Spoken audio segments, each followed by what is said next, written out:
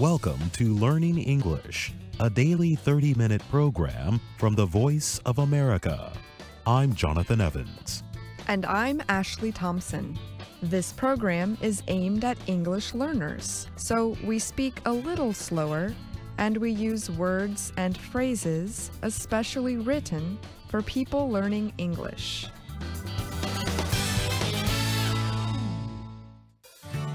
Today on the program, you will hear from Brian Lynn and Katie Weaver.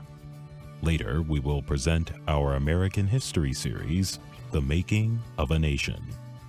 But first, here is Brian Lynn.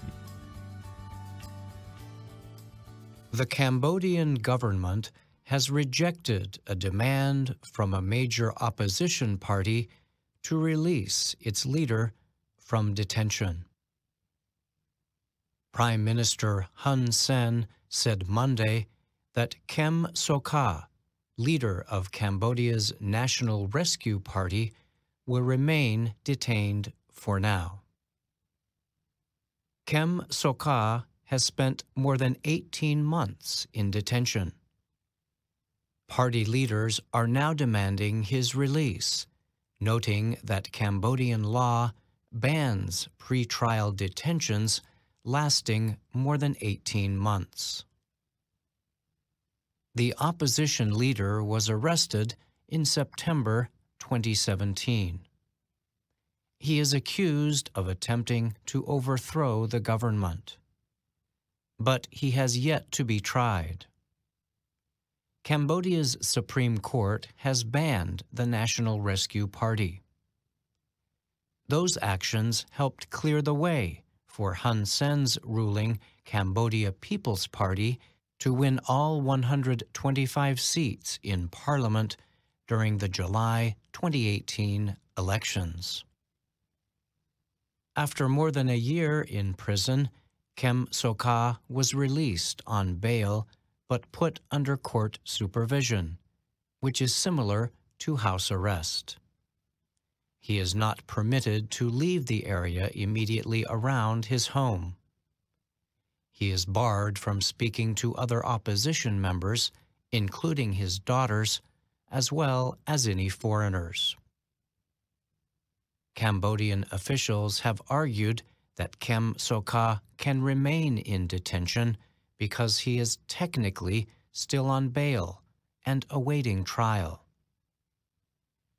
On Sunday, the National Rescue Party repeated its call for the government to immediately and unconditionally release Kem Sokha.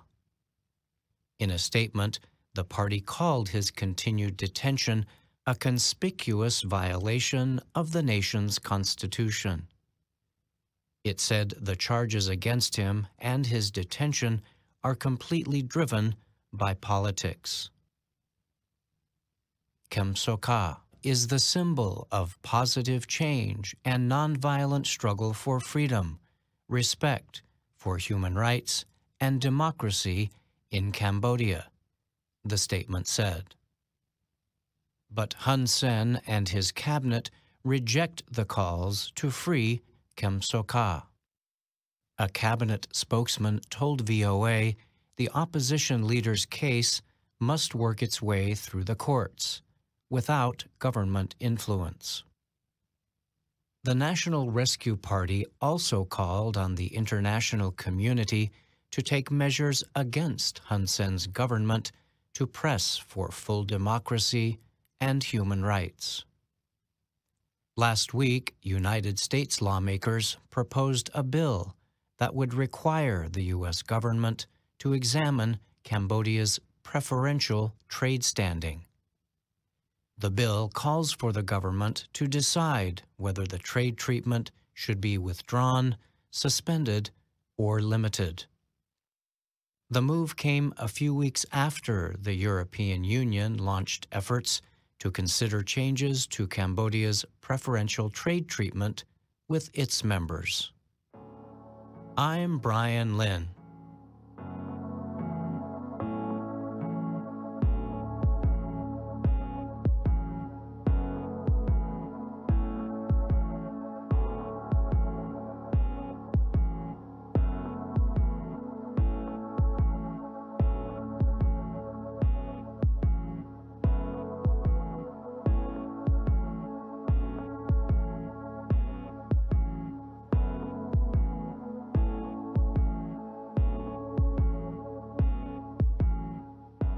A new exhibit at a California museum provides visitors with a modern version of the ancient Chinese art style, Shan Shui Hua.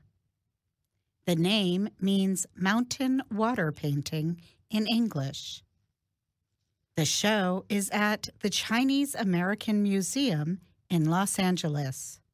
It is called Lightscapes, Re-envisioning the Shan Shui Hua. The works show scenes of mountains, rivers, and sometimes waterfalls. Chinese artists have been creating the brush and ink works for more than 1,000 years. Artists Nick Dong and Jicheng Wu found ways to connect the new digital generation to this traditional kind of art. Their work captures the essence of the style in a new way. The exhibit forces the viewer to slow down and experience a different world. That was also one of the goals of Shan Shui Hua artists from long ago.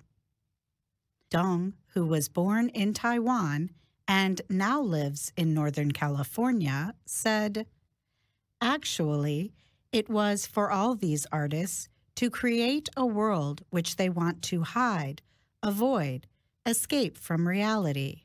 So they create a mountain, imagine they could live there." Dong and Wu are trained in both Chinese and Western art styles. They use experimental materials and light in their artworks included in the exhibit. One work involves a slowly moving light directed at clear plastic boxes on a wall. The piece, created by Wu, is called Crystal City. Wu said, "If we see this through the light, through the different perspective, we could see there's another world behind that." That other world, Wu noted, are shadows that look more solid than the plastic boxes. Wu said Crystal City is representative of the modern digital age. We spend most of our time in our daily life, no matter to work or to our social life or our entertainment, all on this cyberspace, he said. That space is an escape for many people, similar to the Shan Shui Hua paintings.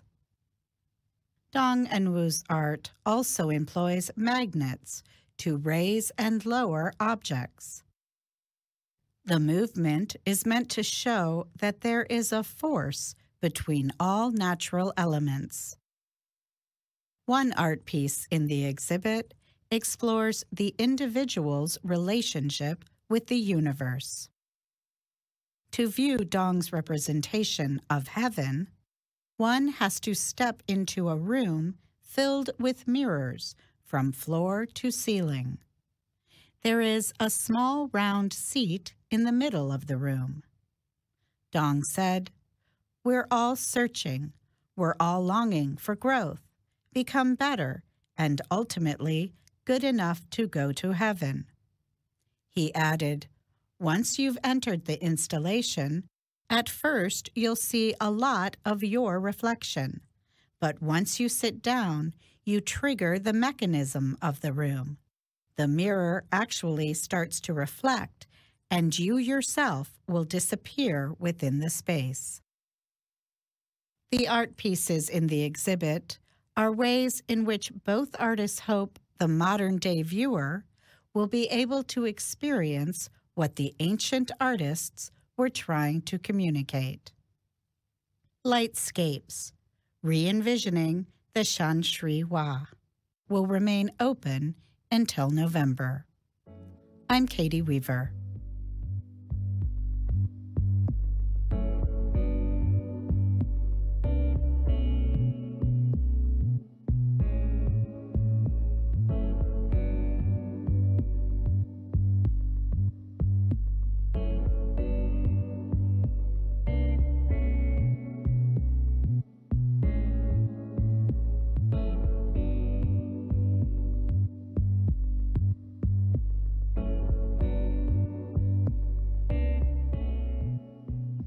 In 1968, families of students attending Los Angeles County Public Schools took legal action against the state of California.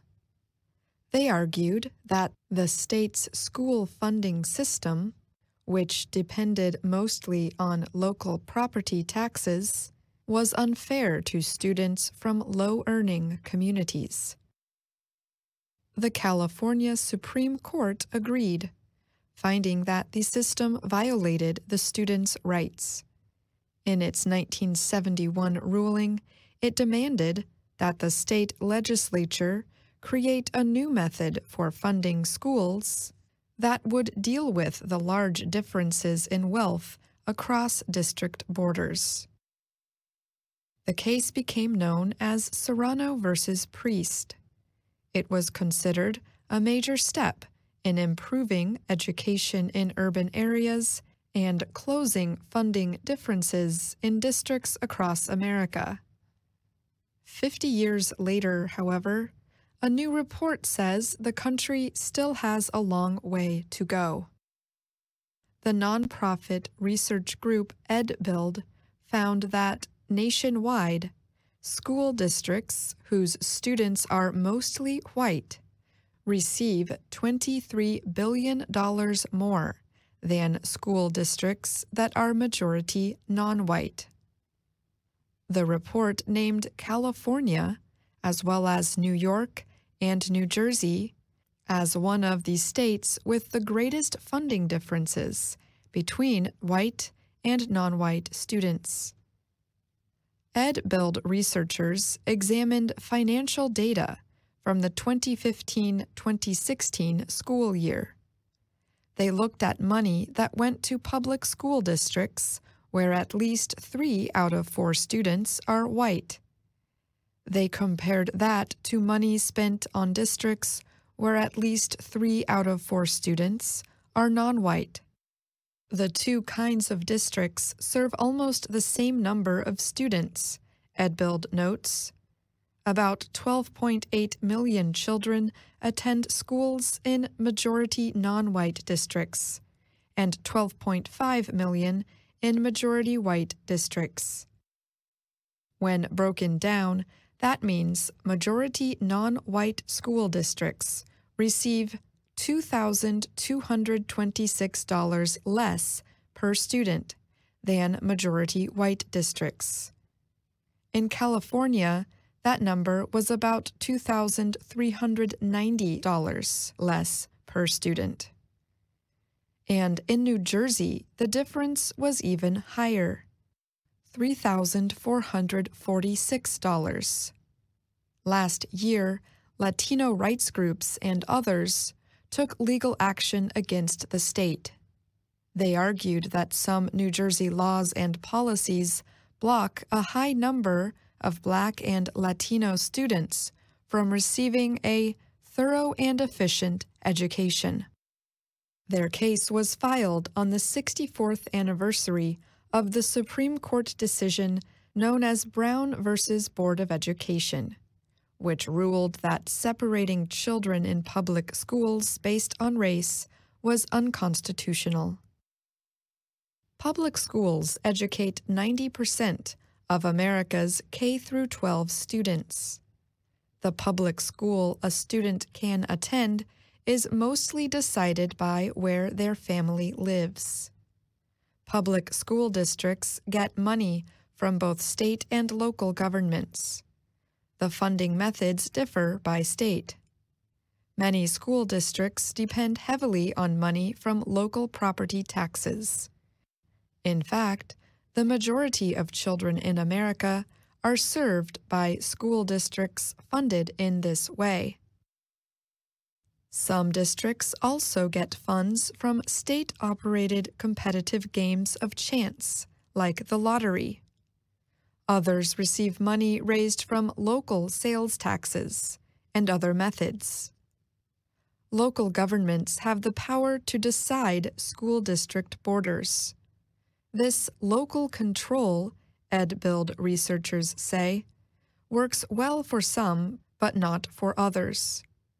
They write that wealthy communities can use existing laws and political power to draw borders around themselves, keeping deep pockets of money in while leaving less privileged children out.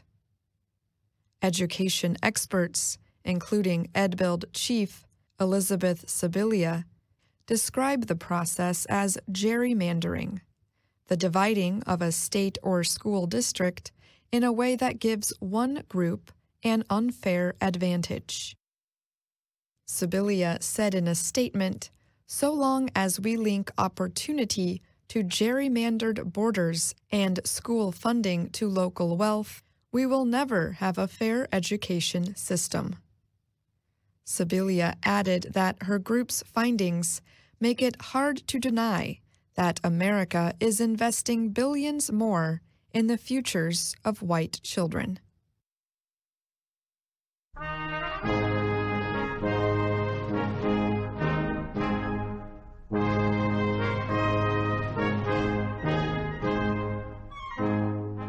Welcome to The Making of a Nation, American History in VOA Special English. The Civil War ended in 1865. After that, tensions grew between Congress and the new president, Andrew Johnson. The Republican Party was still new. It was formed to oppose slavery. Radical members of the party controlled Congress. They wanted strong policies to punish the southern states that left the Union and lost the war. Standing in the way of the Republicans was Andrew Johnson, a Democrat. The president opposed radical efforts to force solutions on the South. He vetoed a number of programs that he thought interfered with rights given to the states by the Constitution. Kay Gallant and Harry Monroe continue the story of President Andrew Johnson.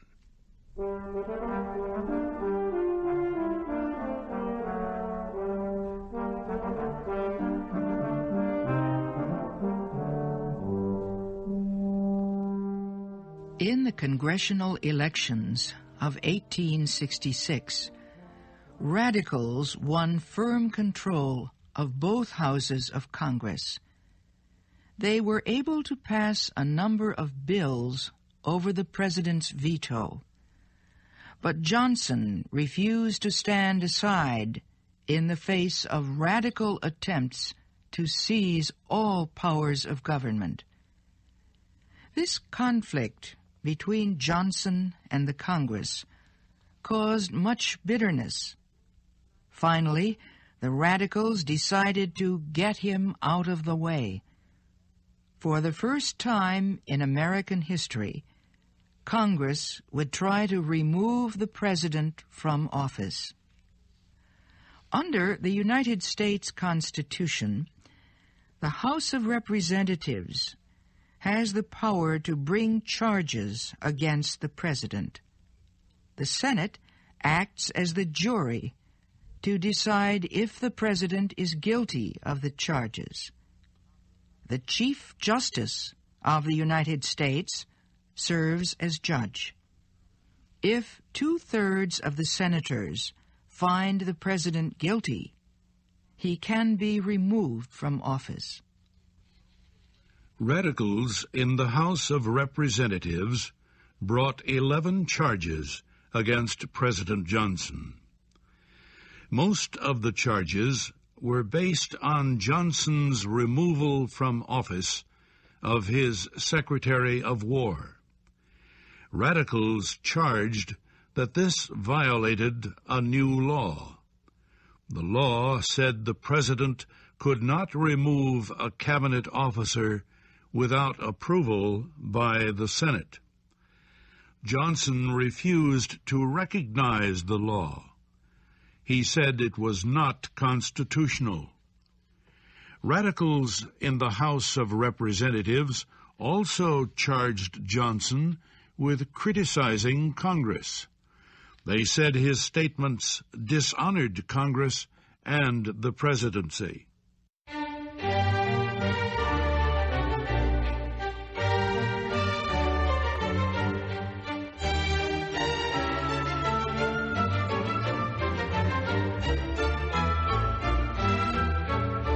The Great Impeachment Trial began on March 5, 1868. The President refused to attend, but his lawyers were there to defend him. One by one, the senators swore an oath to be just. They promised to make a fair and honest decision on the guilt or innocence of Andrew Johnson. A congressman from Massachusetts opened the case for the radicals. He told the senators not to think of themselves as members of any court. He said the Senate was a political body that was being asked to settle a political question. Was Johnson the right man for the White House? He said it was clear that Johnson wanted to overthrow Congress. Other radical Republicans then joined him in condemning Johnson. They made many charges, but they offered little evidence to support the charges. Johnson's lawyers called for facts instead of emotion. They said the Constitution required the radicals to prove that the president had committed serious crimes. Andrew Johnson had committed no crime, they said. This was purely a political trial. They warned of serious damage to the American form of government if the president was removed for political reasons. No future president would be safe, they said, if opposed by a majority of the House and 2/3 of the Senate. The trial went on day after day. The decision would be close. 54 senators would be voting. 36 votes of guilty were needed to remove the president from office. It soon became clear that the radicals had 35 of these votes. Only 7 senators remained undecided. If one of the 7 voted guilty, Johnson would be removed. Radicals put great pressure on the 7 men. They tried to buy their votes. Party leaders threatened them.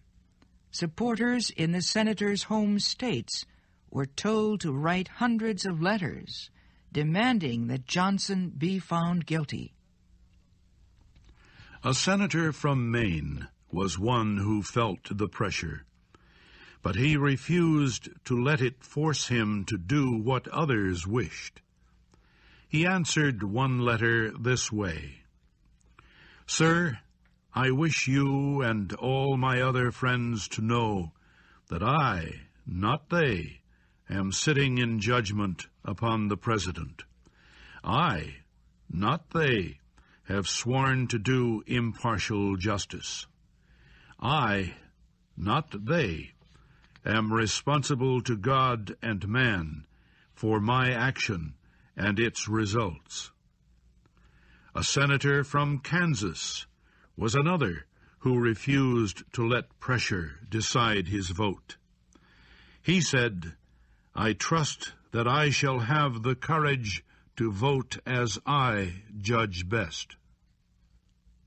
In the final days before the vote, 6 of the 7 remaining Republican senators let it be known that they would vote not guilty. But the senator from Kansas still refused to say what his vote would be. His was the only vote still in question. His vote would decide the issue. Now the pressure on him increased. His brother was offered $20,000 for information about how the senator would vote. Everywhere he turned, he found someone demanding that he vote guilty. The vote took place on May 16th. Every seat in the big Senate room was filled. The Chief Justice began to call on the senators. One by one, they answered, "Guilty," or "Not guilty." Finally, he called the name of the senator from Kansas. The senator stood up. He looked about him. Every voice was still. Every eye was upon him. It was like looking down into an open grave, he said later. Friendship, position, wealth, everything that makes life desirable to an ambitious man were about to be swept away by my answer. He spoke softly. Many could not hear him. The Chief Justice asked him to repeat his vote. This time, the answer was clearly heard across the room. Not guilty. The trial was all but done. Remaining senators voted as expected. The Chief Justice announced the result. On the first charge, 35 senators voted that President Johnson was guilty. 19 voted that he was not guilty. The radicals had failed by one vote. When the Senate voted on the other charges, the result was the same. The radicals could not get the 2/3 majority they needed. President Johnson was declared not guilty.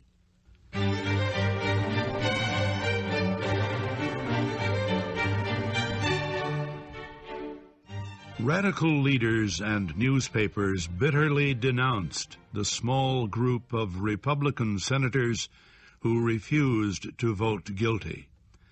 They called them traitors.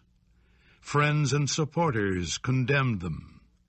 None was re-elected to the Senate or to any other government office. It was a heavy price to pay, and yet they were sure they had done the right thing.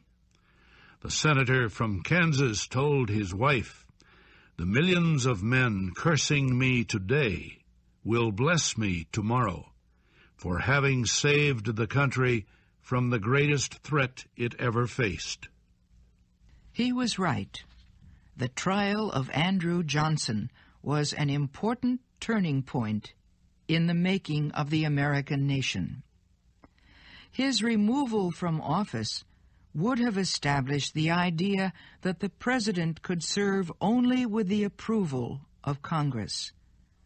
The president would have become, in effect, a prime minister.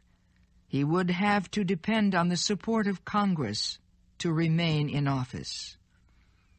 Johnson's victory kept alive the idea of an independent presidency. However, the vote did not end the conflict between Congress and the White House over the future of the South. That will be our story in the next program of The Making of a Nation. And that's our program for today. Listen again tomorrow to learn English through stories from around the world. I'm Jonathan Evans. And I'm Ashley Thompson.